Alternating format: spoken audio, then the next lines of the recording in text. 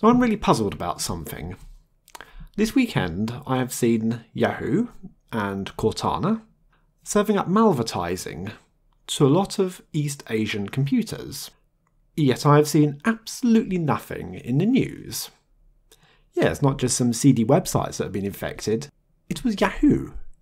Yeah, I know Yahoo are not exactly big on security the way they keep giving away all their users' password details, but even so. So let me explain what malvertising is first, without particularly reading this page, because I don't think it's that good. But yes, it's the serving of malicious adverts, which will try and exploit something within your system, usually a Flash player, but not always. Could also be Java, Microsoft Office, something within the browser. And you can get infected on any operating system, be it Windows, Mac, Linux, Android, iPhone, any of them. Generally, the aim is to cause the exploit to download a second stage executable and become persistent on the system.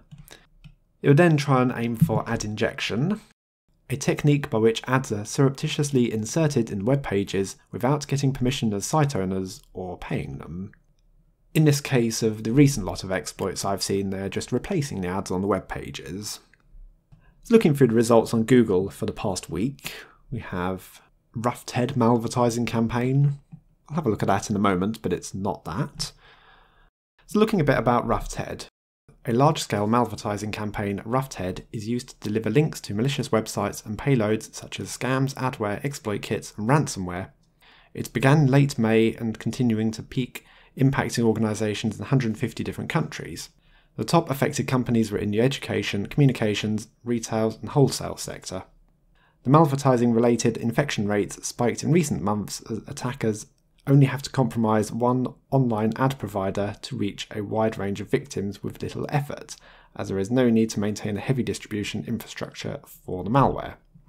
A map of it doesn't exactly correspond to what I've been seeing, which was around this area here.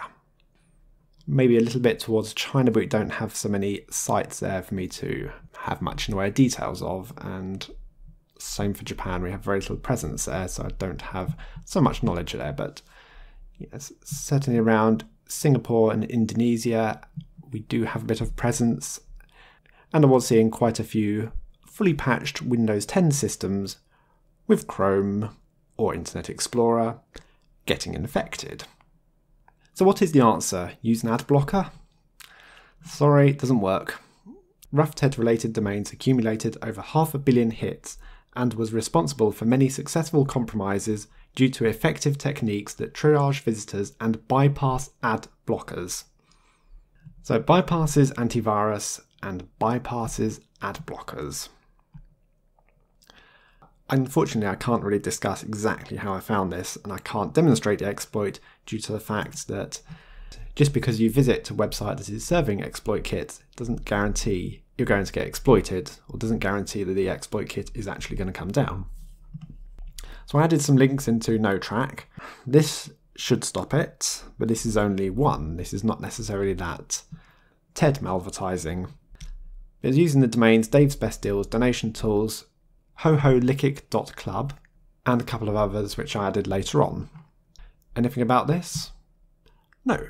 And this site was actually delivering the exploits. Again, I'm sorry I can't demonstrate this. I've not asked permission from my work to show anything from the tools they're using, so yeah, I'm kind of limited there. Absolutely nothing about this domain. Looking at the past month, nope. davesbestdeals.com. Well, nothing for the past month, but I know that any time. Malwaretips.com, 2nd of Jan 2015, remove ads from this pop-up virus. It was known back then to be malicious, but why it's making a resurgence now? Don't know. Is it necessarily part of the same campaign? No, it's probably just that this company have absolutely no ethics and will just pay up to whoever shows their adverts, and if it takes an exploit kit to show the adverts, then that's who they're going to pay. They don't care. Reminds me of this article from the Daily Mirror. Kodi users could be exposing their children to explicit content for illegal streaming because age-inappropriate adverts have been showing on streams. Father Tony was forced to have an awkward conversation with his son after an inappropriate graphic pops up in the middle of a film he was streaming through Popcorn Time on Kodi. As I said, some of these companies have absolutely no ethics. So that's some of what I've been seeing this week. Sorry, there's no real answer on how to protect yourself. I'm not even going to say that NoTrack has all the solutions, it's just I'm adding what I'm seeing. Using OpenDNS for your DNS provider might help because this is where I'm obtaining some of the data from. Kind of a downer to leave on, really. Well, thanks for watching. See you all later.